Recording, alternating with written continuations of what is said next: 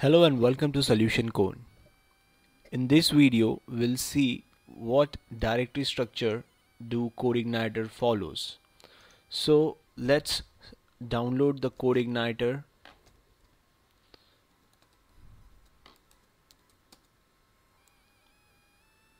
So this is the official website of Codeigniter, www.codeigniter.com, and here is the version, which is the latest version of 3.1.2.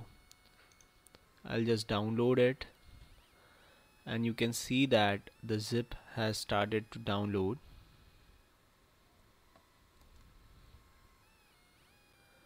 So guys, you can see that the zip has been downloaded successfully, and now let's extract it to my XAMPP htdocs by creating CI tutorials, and I'll just extract this here.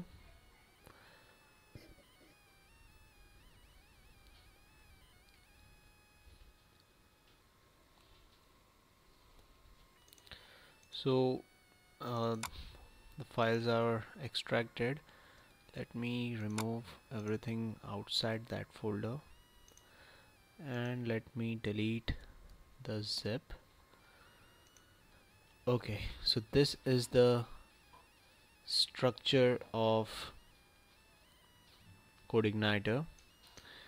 So basically we get 3 folders and index.php file. Other are just the JSON source and license and readme kind of things. You just have to focus on the 3 folders and an index file. So in this video we'll see what is this directory structure, and let me do one thing. Let me change my default program to Sublime.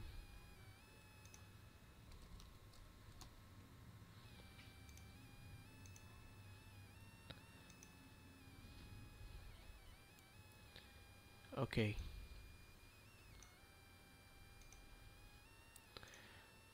let me add a project here,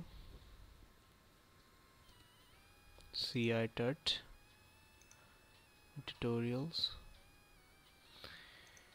Okay, so basically you can see that, let me remove the other folders too.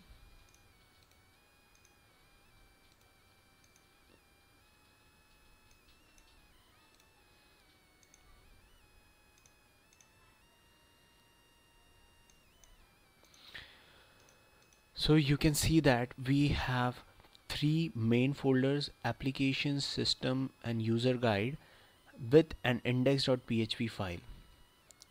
So basically index.php is the main, or you can say the first controller where your request is sent, and from here the request is directed to the controller what is called. So the first request which comes from your web browser goes to the index.php and then to the controller.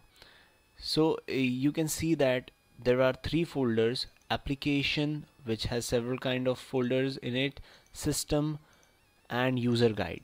So first let's see what is a user guide folder.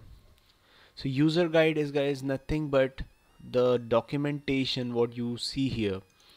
When you go inside the documentations and you just go to read online documentation, so this is the user guide. So when we see what is this folder about, this folder is the offline version of the documentation. For example, I don't have the internet connection, so I can just go to this folder. I can just access this folder, access the folder, and I would see the same thing what is shown on the online documentations. Next, let's see what is a systems folder. Systems folder is the folder in which all the Codeigniter functionalities are stored. For example, all libraries, all helpers, and database connections, and everything which a Codeigniter provides, all the framework related things are stored inside this system folder. So I request you not to do any manipulations in this folders. Let this folder be as it is. So this folder has its core folder which has all the libraries. So similarly we have the database folder in which we have the drivers and all the database related files. Same fonts, helpers, we have all the helpers and languages, libraries, etc. Now the main thing is the applications folder. You have to use this folder to create your websites or web applications. So inside this application folder, again we have several folders in it. So the main folders inside the application which you are going to use mostly are the config folder, controllers, models, views, and helpers. So and libraries if you create custom libraries, and helpers if you create a custom helpers. So currently you need not need to worry about it. We'll see it in the further tutorials. So let's see what inside config folder. In the config folder we have several files which are very important for the web applications which are made on Codeigniter. So first thing is the autoload.php. So this file is basically the autoloader kind of thing which is used to load automatically the libraries, helpers, or any drivers if you want to load automatically when the website loads. So you need not to call each libraries to use their functionality, as we have written that library in the autoload functions. So for example, if you want to load some packages, you can do that by mentioning the package name and path. For example, if I want to load some libraries, so I'll give the name of the library inside this array. Drivers, for example, I want to load some drivers, so similarly helpers. So here they have given an example how to load helpers. So you would just give the name separated by the comma, so you can load many helpers at a time. Okay, and yeah, basically this is the file which you require to auto load,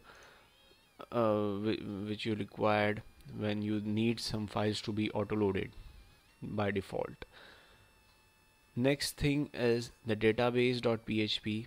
So any of the applications nowadays needs some database connectivity, and as they are dynamic, so here is the file where we see all the database configurations. So here is a host name, username, password, database drivers, and many other things. So this is the second file which is mostly used, and the third file which is very essential is the routes.php. This is used for routing the websites. So for example, if you see that now the default controller is a welcome controller, so basically you don't need to worry about it now. I'll go through it step by step, and we'll see that in the next tutorial, next lecture. And so these are the three main files in the config folder which you need to know. The autoload, which is used to autoload some of the files, libraries or helpers or database kind of things. Database.php is used for configuring the database. routes.php to let the controller know where to move or where to go. Okay, so this is the configs folder. Second thing is a controller. What is a controller? Controller is the main thing in this MVC pattern. All the flow which all the requests which are made from the browser comes to the controller, and then controller fetches the data from model and loads the view, right? So basically controllers are written like this.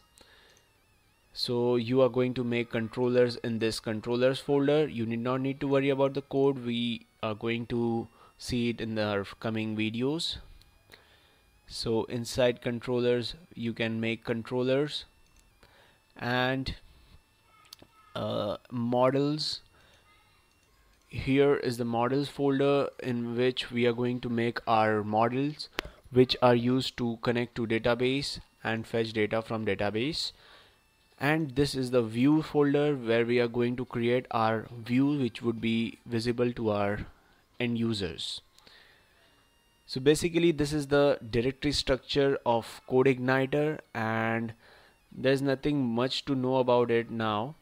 And as we will move on in the further lectures, we'll see each things in more deep and with more explanations. Thank you for watching, guys. Hope you like this video. If you like it, please share and comment below if you have any doubts. Thank you.